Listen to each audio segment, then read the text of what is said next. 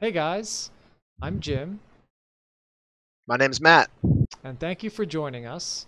Today we decided to do something a little different. We are going to take a look at what Disney has in their pipeline for 2021. So, are you excited? Yeah, I don't know what to expect. I've never looked at a list like this before, and I have some expectations, and I want to see if they're met. All right. So, let's jump into it. So, there's 52 of these. So, that's a lot for Disney.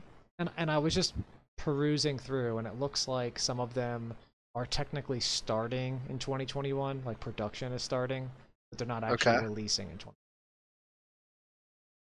Okay. Excellent. Right. So let's start this list. What do you got All for me? right. Number one on the list is called WandaVision. Have you heard That of sounds like WandaVision? no, but I've heard of Wonka Vision, which is probably very different than WandaVision. That's right. Definitely is. So WandaVision, they say, is a show that's coming out on Disney Plus. It's a series, and it's going to star Scarlet Witch and the Vision from the Avengers movies. I don't Definitely not Wonka Vision. This is definitely not Wonka Vision, Jim. definitely not WonkaVision. Though I thought, oops, I thought this would. I actually accidentally minimized this. I thought that this would be kind of interesting because they filmed it. The image I'm looking at here, they actually film it in black and white for part of it. So who knows what we're going to expect? I don't know much about either superhero, to be honest. I know that they're both very powerful in their own Yeah, way. for sure. I I know more about Scarlet Witch than I do Vision. Uh, okay, All right, well, that's cool. coming up in January, so that'll probably be the first one we see anyway. Wait a minute, it's releasing in January or being shot in January? It's releasing in January. Wow. Yeah. Okay.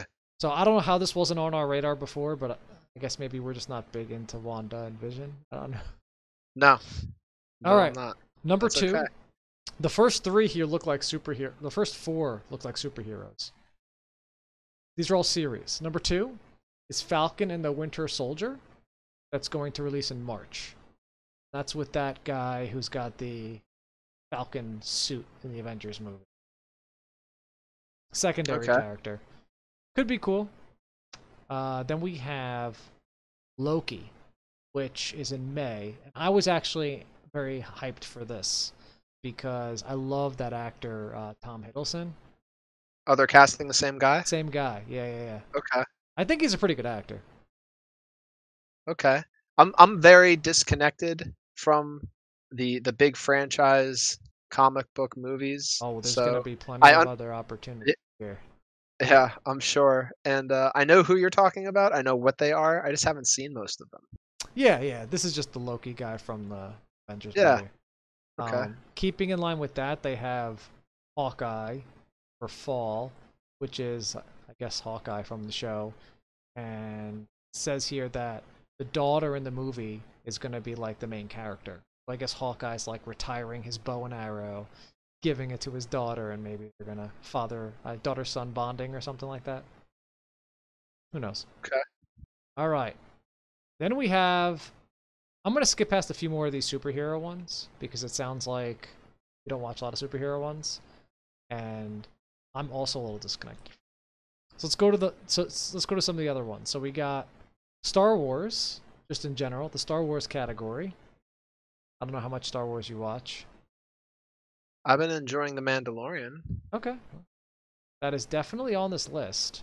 So the spin-off of The Mandalorian, which I guess is itself a spin-off of Star Wars? Is that how it works? You know what?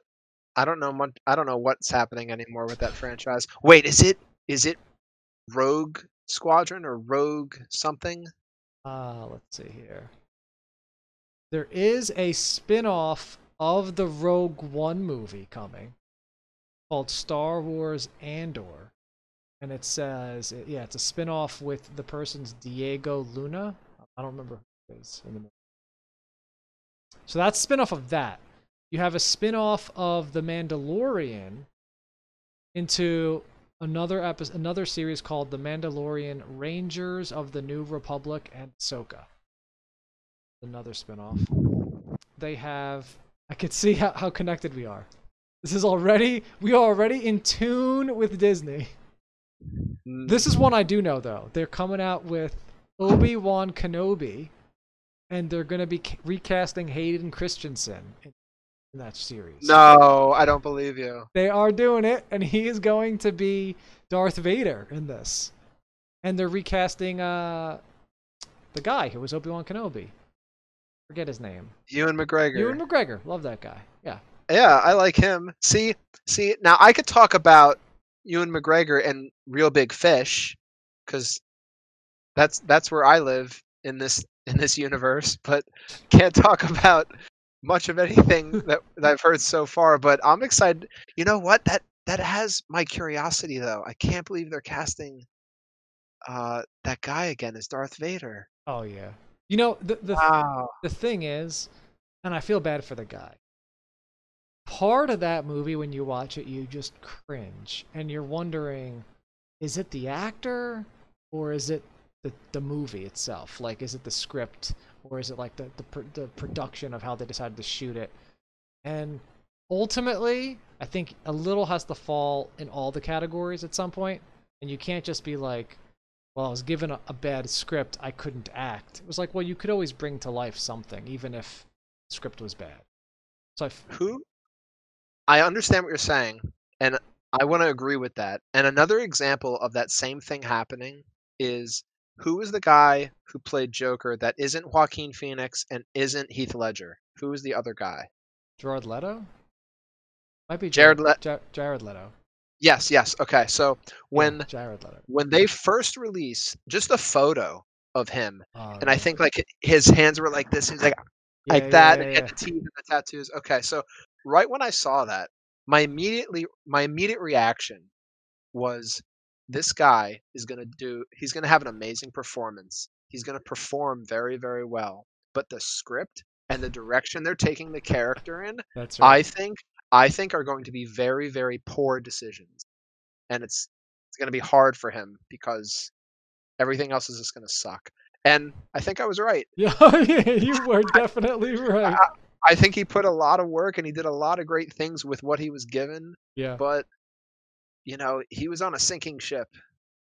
Yeah. It just So the didn't stay afloat. thing that blows my mind about that was that movie built a spin-off, and the spin-off was a Harley Quinn solo movie.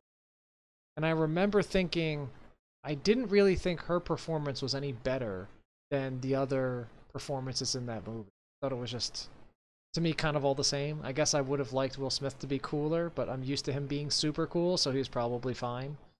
But I didn't see her as like, yeah, that character needs their own movie right now. I saw that as kind of like, they can go in another movie as a secondary character. And I thought someone like the Joker, who's a main character, would have made their own. Yeah, I just think people will say that the character didn't resonate with them, but I don't Oh. think it was Leto. No, is that his name? I don't know. I'm guessing. It's not Jared Leto. I'm looking it up. Yeah, go ahead, look it up. It's not Jared. I think that's a talk show host now. Yeah, it's the guy with the Can you imagine him as Joker? He would be a good Joker. Yeah. Joker's always got like a kind of funny looking face. All right. Your judgment is questionable. Continue. What's his name now? Hold on. Let's see here. Well, I'll let you look it up. We'll go to the next one. Yeah, sure. All right, so I'm going to skip a bunch more of these Star Wars ones because we've already spent a bunch of time and it sounds like we wouldn't know much about Star Wars. I will mention there's a Star Wars movie coming up in December of 2023. So I don't even know how it got on this list. That's literally 3 years away. I guess they're starting the production next year. But the lady who became famous for directing Wonder Woman, Patty Jenkins, will be directing this Star Wars movie called Rogue Squadron. That's what I was thinking about earlier. Right. So if you're into that, you know, then if you liked what she did in the other movies, you might like what she does there. All right. So let's skip down to. All right. So we got a bunch of them. We got Zootopia Plus is a new series that's coming out based on Zootopia. So Zootopia was that movie with the animals. I didn't actually see it, but I did see the meme with the sloth working as a government employee, DMV. He was just really slow.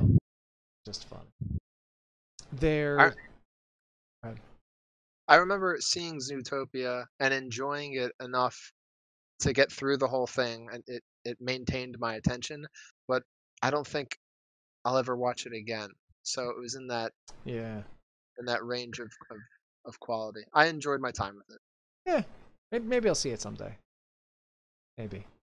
So this is, by the way, this is all within Disney Animation. So I believe Disney Animation is a separate part of the company than Pixar.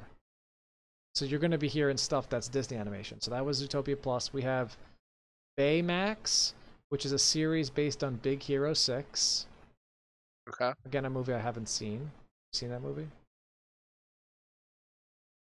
No. I think it's a kid's movie anyway. There's a musical comedy series for Moana. There is one or two other ones here that I don't even recognize, so maybe they're out of our generation. Oh, here's one. There is Lightyear. Oh, we're in the Pixar section now. Lightyear. So Uh-oh. Lightyear is the origin story for Buzz Lightyear, who will be voiced by Chris Evans.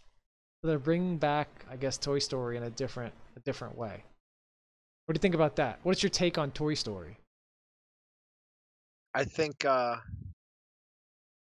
not excited about that. And I really like the story. Toy Story, the original Toy Story, there's like a dozen movies or so that I feel confident that if you were to put the movie on mute and no subtitles, I could verbatim recite like 80% You've of the seen time. it that much? Well, no, it's not that I've seen it the quantity of times to be able to recall it so much. There was a period of my life, I think between the ages of like 12 to like 17, that whatever I watched in that time just stuck with me. And that's one of those movies where Oh, wow. I just remember almost everything. And I think it's a fantastic franchise, but the problem with it is it's a moneymaker, and they just want to keep doing it again and again Yeah. again and again. Like I thought the end of Toy Story 3 was tremendous. They What did a happened at the fantastic. end? Remind me what happened at the end? They it was Andy giving his toys because he's going off to college to another person. Oh, Um, and you know you could interpret that many different ways. Like he's growing up, a coming of age story. right, right, Uh, but it's also like the end of a chapter, the end of the story with Andy and his toys. That's the end. 1, 2, and 3. right. Uh, but because it's such a beloved franchise, they couldn't leave well enough Couldn't leave alone. it. And you know, and even Toy Story 4 I thought was fun. But I'll be honest, I didn't even know there was a 3, and now you just told me there's a 4, so I 3, can see where you're coming from right now. yeah, it's it's fatigue. It Yeah. really is fatigue. Uh, so yeah, I'm not excited about the Buzz Lightyear movie. And by the way, it's Lightyear, which I didn't even know. This whole time I thought it was Lightgear. Like, I thought he Uh, said Buzz Lightgear, but it's actually Buzz Lightyear. Found out now. okay, Alright, so very. there's a few other ones in here. There is, let's see, a Cars series that will follow Lightning McQueen and Mater. Cars is another one that I haven't watched, but I do know the characters, and I know Lightning McQueen is the main red car. I think Mater is a funny one. There is, assuming you haven't seen some of these, so I'm going to skip some of them here. There's a few weird ones. If you want, we could touch on those. There's a Pixar movie called Turning Red. So it's about a 13-year-old girl going through puberty that transforms into a giant red panda when she gets excited. Yeah. Literally transforms into a red panda. It's funny you say that because they even put in parentheses, yes, really. In the stuff I'm reading right now. And this is a Pixar movie? Pixar movie, yeah. See, of all the things we talked about, I think we started with Vision and That's right. Scarlet Witch. Yeah, yeah. From there up until now, we've talked about a lot of things. We have. And that is what excites me most because it sounds so ridiculous. And for a studio like Pixar to run with that script, to run with that idea, there's got to be something there. There's got to be something there. So, and it intrigues me because how are you going to make that work?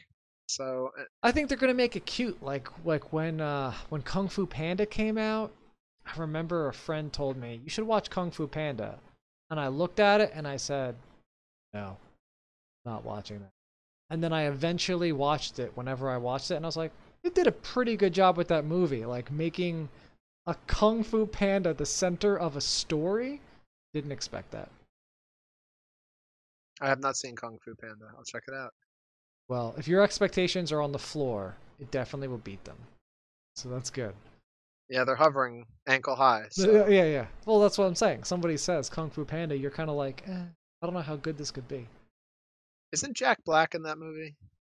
Well, it's an animated movie, so I'm not sure who the voices are. I feel like Jack Black's in that movie. Also, before we were confusing Jared Leto, which is the Jared Leto. Jared Leto, the Joker, that is the right person. We were confusing it with Jay Leno. Oh, so we were right with the name. We were right. We were just mixing up our phonics. That's crazy. So I feel correct and also incorrect at the same time. Validated. Just wanted to put that to rest. Moving on. Moving on. So I will tell you that the reason I even stumbled upon this list was because I got the news that Disney bought a bunch of different franchises recently. And oh yeah? Which ones? Well, ones that I care about. And one of those was the Aliens franchise, which most people don't care about. But the guy who made the TV show Fargo, he also made the TV show Legion, both of which I quite enjoy, was given the rights to make a TV series for Aliens. And I was excited because that director, I'm pretty sure you haven't seen Legion. No. It's kind of a niche kind of a thing, but he tells it with. There's a real film term for this. I want to think here. I think it's called like an unreliable narrator. Is that a real term? Like the person telling the story cannot be trusted. So what you're seeing, it is not actually what's happening. That's fun. So the cool thing, yeah, it's really cool because Legion's based on this superhero who has like reality altering powers, but you don't know what you're seeing. Is that real life or is that what's in his head? And then there's a third layer, which was like he can also make that real life. So I always found it cool that this director found a way to like make that interesting. Usually it would just be like confusing and told usually backwards in movies. They would tell the story backwards in pieces and I wouldn't figure it out. So they bought that. They bought a National Geographic spot with Will Smith and Chris Hemsworth. They're going to be doing some sort of a summary type of a video, like, you know, those videos that like Oprah narrates and all those other ones where it's like, this is Earth, this is life. You know, one of those. Those are hit or miss for me. As soon as they start hitting like this contrived, over the top, dramatic, philosophical vibe, I check out. But if it feels genuine, if it feels real and there's a little bit of grit to it, I can dig into those pretty deep. Yeah, they said that there's going to be 2 series. Will Smith is going to do one that embarks on an awe-inspiring journey to unlock the secrets of this planet's most extraordinary unexplained phenomena. Could be hit or miss. And Chris Hemsworth is doing explores the limits of the human body. Again, could be hit or miss. Now, I don't need to know how far a body could bend, but I am always very impressed when someone does something like superhuman. I'm always just like, wow. Yeah. Kind of like when you see parkour for the first time you've ever seen it, you're like, oh my goodness. People jumping off buildings whenever they want? Crazy. All right, so there's still a few more here. Um, Ice Age. Are you familiar with Ice Age? Wow, they're making more Ice Age. Ching! How many ice is this number 3? I have no idea. Well, I know Ice Age had spin-offs, like the Squirrel had its own movies too. Just the little, or was it a chipmunk or a squirrel? And this is called Ice Age Adventures of Buck Wild, starring Simon Pegg as the voice of Buck. All right. Huh. We're getting Okay. near. What's that? It Just speechless. yeah. I guess it's happening. Yeah, Okay. we're getting near the end here. There's still a few other ones here. Wow, Star Wars has a whole list here. I'll tell you something. They bought Star Wars, said, we got to get all the milk out of this cow. There is, I'm going to just count them real fast. Not counting the movies, I'm just going to count the series. 1, 2, 3, 4, 5, 6, 7, 8 series coming on Disney Plus for Star Wars. We have an animated series called Star Wars Visions. We have Star Wars Lando. Lando will be the main character. Star Wars A Droid Story, which the heroes will be R2-D2 and C-3PO. We covered Obi-Wan Kenobi. We have The Acolyte, which is a Star Wars series set in the High Republic era of the franchise. We have the Rogue One spinoff I mentioned. We have Star Wars The Bad Batch, another animated series about a bad batch of clones from the Clone Wars. And then the other spin-offs, the Ahsoka one. Crazy. No comments. That's a lot of volume. That's a lot of That's a, Star Wars. that's a lot of stuff. And for the movies, they're cashing in on the Marvel here. They have Black Panther 2, Ant-Man 3, Doctor Strange 2, Fantastic Four, which I'm guessing is a new reboot, so the third reboot. Guardian Galaxies 3, Guardian Galaxies Holiday Special, Moon Knight, She-Hulk, Miss Marvel, Captain Marvel 2. There's a War Machine series coming up. There's a lot of. They are just cranking it out now. Yeah, that's a lot. So we're getting near the full list here. So I was wondering, what's your take on this new Disney Plus? So Disney Plus came out a year or so ago, I don't know, 1 or 2 years ago, and they originally had the Netflix model, which was like, let's take existing shows and let's throw it on a service and people will buy it. And now they're kind of thinking, now I'm going to transform and make my own series and I'm going to throw them up and it's going to be unique. So how do you think they're doing and what do you think about it? I think this is going to. Well, I think all of this is in their best interest, because I thought of all the subscriptions and all of the services out there, Hulu, HBO, and Netflix, and all of them, I thought Disney was the slimmest. I thought per dollar it was the worst value. Yeah. When you look at what's available, what you're getting for every dollar you As a spend, I quick thought, note, they will be raising their price this okay, year. but I think they're behind the curve because when Netflix first came out, it was you get your DVDs in the mail, you send them back when you want, no late fees, and that was groundbreaking. And then as time went on, it was like, oh, we also stream now. And then that became the norm. And then what happened next? We're creating original content. But this, Jim, this was like 5, 6, 7 years ago at this point, and Disney's just picking up steam, producing masses amount of content to try to keep up.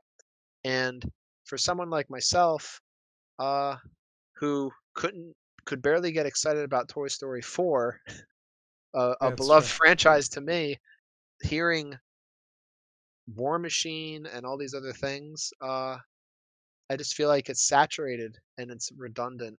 Uh, I like things that are a little bit more homegrown, a little bit more heartfelt, and the thing that's most exciting to me is that Panda story because it seems so Seems ridiculous. authentic. Yeah. And, and no, it feels like this has to fail because it's so obscure and ridiculous that I'm intrigued by it. Right, right. Yeah, I think I agree with you on pretty much all those points. I think it is not a great deal. I actually don't have it. Mainly because they didn't have anything new, like you just mentioned. And they're making new content now, so I guess when they make the new content, I'll buy it. But right now, it's not new. And I think you're also right. I think there's definitely a fine line between uh, nostalgia and continuing to create content in a genre and a lore that's valuable, and then there's like overproduction on what you own and not starting something new. I think they're too far in that one direction. Kind of talking about like they don't have to do 7 or 8 Marvel movies. You know, I forget how many Star Wars just TV shows they're making. You know, I think it's great to keep that up, make 1 or 2. You know, and then take the extra time and make new series that can spin off their own, you know, genres and their own, you know, fan bases. Yeah, and I don't, financially speaking, I don't think what they're doing is a mistake Oh, because sure. and I'm ignorant to all of this, but from my understanding, my ignorant understanding is that the Avengers movies made bank. Yeah, they make a lot of money. And why not? If you're a business and that's what you do, why not continue doing that? But when I hear these lists and I hear these names and I hear there's very few movies or Shows. series that you mentioned that didn't have a number after them. Oh yeah. They're all Most of them, sequels. yeah. So to me, it's just I can't. I guess I'm not their target demographic. Right. And that's okay. But I think to your point, they should have something for everybody in the next year. And so the fact that they're missing a lot of new original content, and when I say new, we're talking like novel. We're not talking like existing series adding a new chapter. We're talking new series. You know, I think they're lacking that. We kind of saw it. I mean, there was a few here and there that we touched on that I mean, I guess we never heard of that, you know, could be something, but most of them, you're right, they were like existing characters built up. And actually, if we parallel this to Disney, I think that's kind of why it's tough to stay grounded in Disney in general because there's only so much you can do with the existing characters. Like, you can't keep making, you know, Snow White sequels and whatever sequels. You have to create new princesses. Is essentially what you have to do. And that's kind of what I'm asking them to do for these series is create a new series with some new characters with a different twist. You can have the same happy ending, but you know, it's a different story. Yeah, yeah, absolutely. I feel the same way. Yeah. All right, so I think we could end it here. If anybody watching this felt that you had difference of opinions or agreed with us, leave it in the comments below, and we'll see you guys next time.